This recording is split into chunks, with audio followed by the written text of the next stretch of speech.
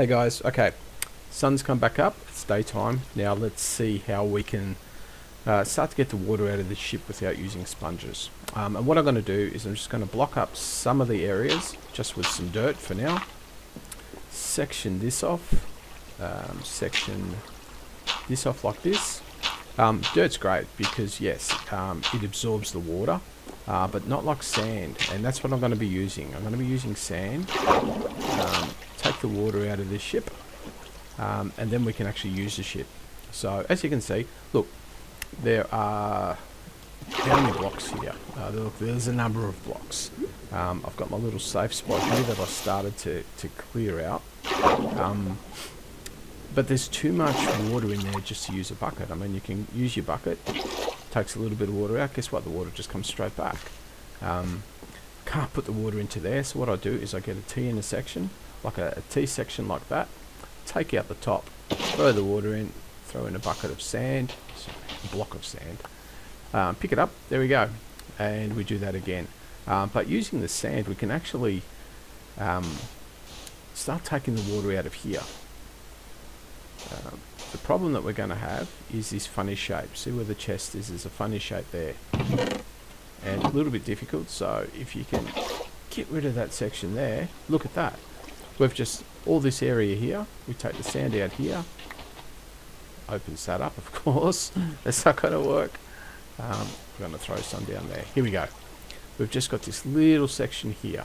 What I can do is put some more sand in here, take that out, empty that into here, put the sand back in. Alright, I'm going to take that bit out, I'm going to take that bit out, and I'm going to take that bit out. I'm going to get my bucket, I am going to take that bit out, and I think we're just about done. We are done, look at that. There we go. That's how we've cleared out all that was submerged. We've just taken that out there. The funny part is these funny shapes, like you might have a set of stairs, you might have a chest, you might have a trapdoor. They make difficult shapes, so where you can't have a solid shape like a block like that, a weird shape. See how there's this section here, so the water still gets trapped in there. That's the sections where the sand, for instance, won't absorb it. When you take the sand away, this little area here will still have water in it, so that's the one area that you need the bucket for. Outside of that, you can throw some sand down, and there we go. What I'm going to do is I'm going to fast track this. I'm going to take the rest of this sand out. Actually, I'm going to do this right now. This is how quickly this will work. Assuming you have enough sand, you can get rid of this whole area. One hit like that. The only place, again, sometimes when there's windows.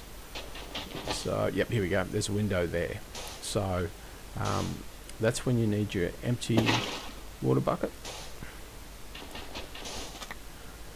Open that up again. Get right down to the water level.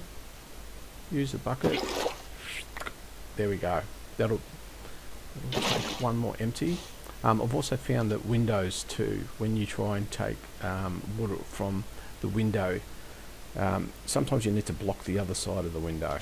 I'll show you what I mean in a sec. Sand, sand, get the water. Okay, empty. Little section here because again, funny shape where the stairs are. Get rid of the water. Look, it's tedious. Quite often there's a number of steps for just a little bit of water. However, given that you play survival, given that you can't just go and creative, you don't have access to sponges, which obviously work the best. It's a great go-to, and sand so readily available. You don't have to, you can, if you can't come across sand in a biome, I'm sure a little bit of searching and you've got ample. So here again, take this little, okay, another little funny shape, trying to take the water out of there. That's a solid object, that's a solid object, that's a solid object there, but here we've got your little window shape where your stairs are. So get down low, take the sand out. That's one. Get my little T intersection, take the top bit out, throw some sand in. down again and take that section out there. Still going, nearly there. Yeah, look, sponges, I'm not sure how many, what area sponges take water out. Do you know what I mean? Like, is it a 4x4 block? Is it an 8x8 block? I'm not sure. This is a much more painstaking way of doing it, but cost effective.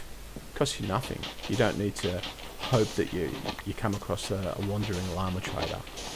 You know, you don't have to hope that you stumble across a chest and there's a 0.3% chance or something like that you know there may be a sponge inside. This is the solution that I found. It certainly works, as you can see. Takes a little bit of time, but the end result is you get your ship, get the water out of it, and in survival mode, yeah, it's a great acquisition. There's places to store things. There's doors, of course.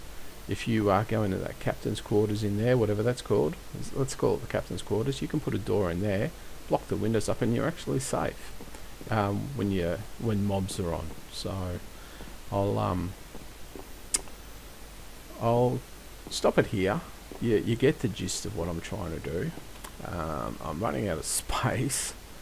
That's all the stuff that I've found so far. I haven't come across anywhere where I actually want to set up a base or anything like that. I don't have a chest or anything like that. There are plenty in here I can use, but I want to get myself up to the captain's quarters there. For now, I'm just going to throw some sand down, but what I will do is I'll create a path and continue on, and I'll get back to you shortly. Thanks, bye.